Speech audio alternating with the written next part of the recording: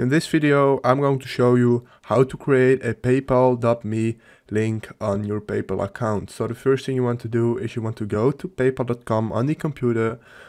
Then as you can see, I'm at the summary page, but you don't need to be here. You have to be to the on the settings tab. That's this thing, that's the gear icon. You want to hit this once.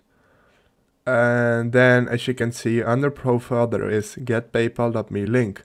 So to use it, hit get paypal.me link. So what this will do, you can create a link, a paypal.me / and then your unique link. So when you can put this when you're a Twitch streamer or a YouTuber and you want donations, you can put this in your bio, and anyone who hits the link, they can donate money to you. So to create paypal.me, go here, you can add a photo. I'm not going to do that.